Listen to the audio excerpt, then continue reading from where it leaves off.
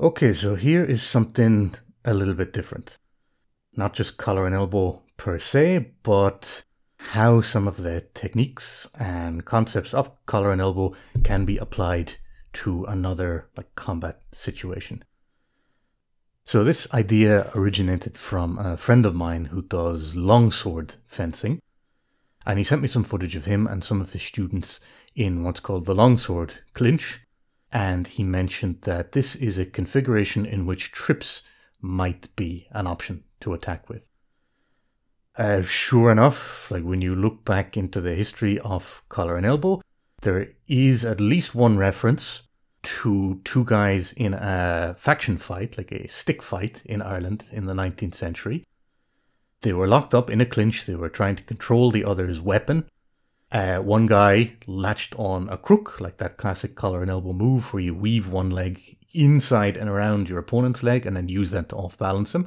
So one guy got the crook, used that to topple the guy forward, and then took his stick and basically beat his head in. So trips were a recognized and apparently quite effective form of attack in a weapons-based grappling situation. So I said, okay, let's have a look at this and let's see if there's anything we can suggest for the longsword clinch specifically. Now, what me and Corinna, my demo partner here, realized quite quickly is we don't know a fucking thing about swords. So we tried to experiment and get the correct hand and arm configuration from the longsword clinch video, but we realized very quickly that we were not going to be able to do this. So we just said fuck it and threw our swords away and said, okay, we're just going to work out of a very basic wrestling single collar tie instead. So same, rough configuration, we're in clinched with our arms up high, in this case around each other's heads as opposed to around each other's swords, but we're standing upright, our hips are in close. We can show some things from there, and then if anyone out there has a better idea of how to work with swords, they can hopefully just apply the concepts and the movements with a little bit more expertise when it comes to actually handling the weapons. In general though, I think this longsword clinch position would definitely be a good opportunity to attack with trips, because you're standing upright and you have your hips in close to those of your opponent. And that's often the most difficult thing to enforce in a wrestling situation. In a traditional, let's say, freestyle wrestling stance, you tend to be more hunched over, your hips are more pulled back, which makes it quite hard to hit a trip because your feet are just so far away from those of your opponent. So in order to hit a successful trip in a normal wrestling situation, half the battle is make them stand upright, their hips are now in close to yours, and trips become an option. In this longsword clinch position, you're already there. You're already standing upright, your hips are already in close, and you have some form of control over your opponent's upper body. Now, before we start looking at tripping techniques, there's one key concept to keep in mind. And that's before you start attacking with your lower body, you need to introduce movement in the upper body. What you'll often see when people start out using trips is that they get too focused on the lower body side of things. And they start fishing around with their feet, trying to knock their opponent off balance, without first introducing movement in their opponent's upper body. And what that means is that you are essentially compromising your own balance by 50%, while your opponent is still nice and rooted on both of their 2 feet. So the way I often put it is, imagine I was wrestling with a clone of myself. We're the same height, same size, same strength, same level of technical expertise, same cardio and everything. If I'm wrestling with that clone, we are perfectly equally matched, 100%. But now imagine, for whatever reason, I just decide to lift 1 foot off the ground and start wrestling with 1 foot on the ground. Now all of a sudden the balance swings quite clearly towards my opponent because I've literally just killed half of my balance and half of my movement. You would never voluntarily do that. And yet that is exactly what people do when they start preemptively fishing around with their feet for trips before they've compromised their opponent's upper body.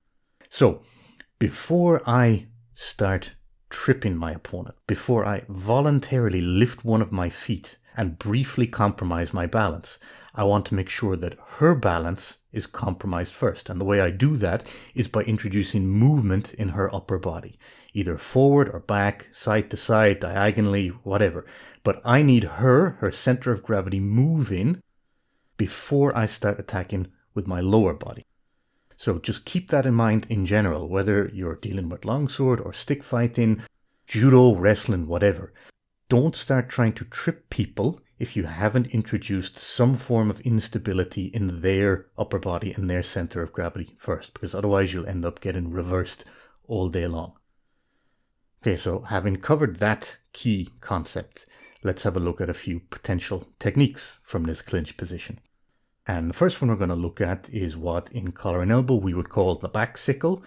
In judo would be called osotogari, major outer reap. Like I said, I don't want to just lunge in and start attacking with this without having first compromised my opponent's balance. And for this one to work, I want her moving backwards. And I can do that either by pushing or first by pulling, and then she reacts by moving backwards of her own accord. But basically, if your opponent's center of mass is moving backwards, this is an opportunity to attack with osotogari, or the back sickle as we would call it.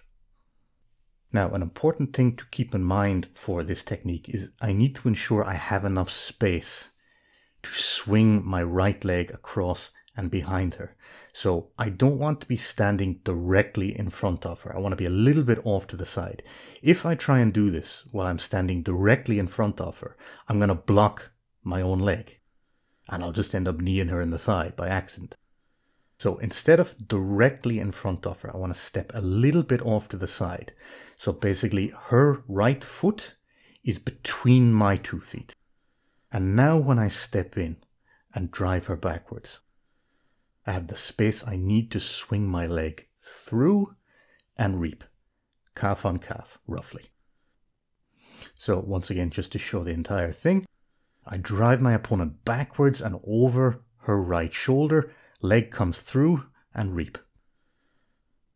Okay, so another option from this configuration is what we would call in collar and elbow the twist over the knee, or the tuck.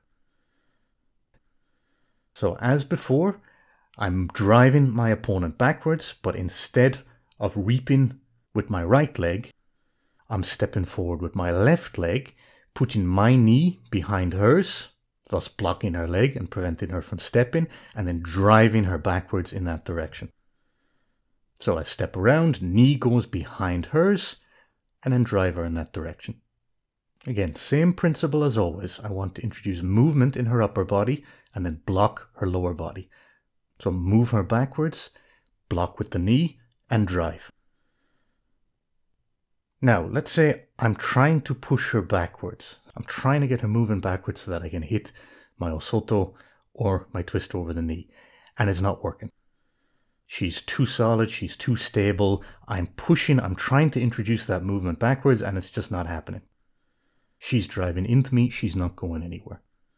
So I can use her forward momentum and then attack with a trip in the opposite direction. So instead of getting stubborn and just constantly trying over and over and over to push her backwards, I take her forward momentum and then I quickly jerk her towards me instead.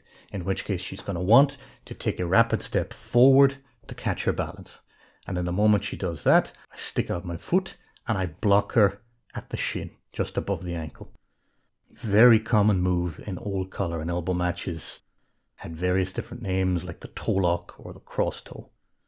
So basically anytime your opponent refuses to get pushed backwards and they drive into you instead, toe lock is always there. Just pull, make them take a big step and block them so that that step becomes impossible. They go down. So those are 3 potential options from the longsword clinch, or really from any kind of clinch, if you can get your opponent to stand upright with their hips in close. Again, keep that concept in mind. Before I start attacking with my lower body, I want to introduce movement in my opponent's upper body. First two attacks we looked at today, the back sickle and the twist over the knee. I drive my opponent backwards, step across, reap with the leg, or step around, block with my knee at the back of her knee, and then drive her where she can't take that step anymore. Alternatively, if I can't get her moving backwards, if she's stubborn and she keeps driving into me instead, jerk her forward quickly, step to the side, stick out my foot, block her at the shin just above the ankle, and then twist her forward and off balance. So, like I always say, try it out and let me know how it goes.